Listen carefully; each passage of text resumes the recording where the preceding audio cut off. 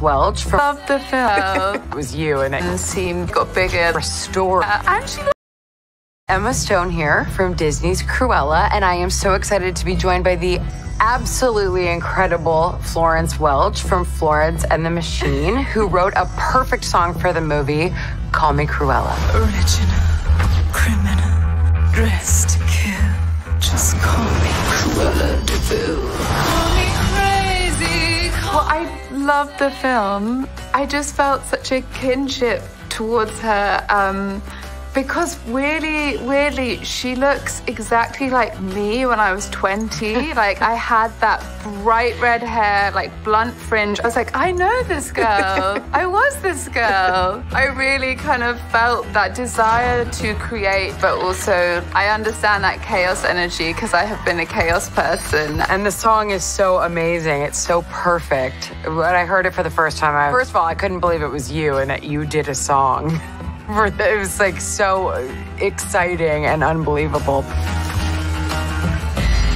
Fashion and music, how do they work together for you? I was always interested in clothes, and fashion seemed like this outlet for creativity. Dressing up for me has always been like a sort of self-actualizing of like inner spirit. I feel like it's a way of like getting to where like the soul of you outside of yourself. And with music, as my career got bigger, with a lot of the clothes, it was a way of like armoring myself against the attention. And so that I could embody, very much like Cruella, embody a more frightening persona. But that makes total sense. You put your soul and your story into your music. And I can totally understand why you needed to create a sort of barrier at first. I really was so happy to do this film. The song captures the spirit of the story that we were trying to tell. I was like, oh, posh and evil.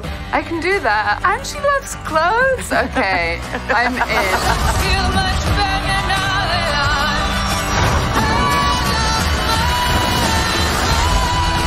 This enables her to be powerful in the world, not having that passion for clothing and for transforming herself in that way. I don't think that she would have that kind of strength. A lot of people just write off fashion as something kind of silly, and it really is not for many people. It's something really powerful and very transformative. I totally agree. I always wanted to write a song for a Disney character since I was a kid. I grew up on Disney music, so this is amazing for me. Thank you for letting me embody Cruella for a second and sharing her with me.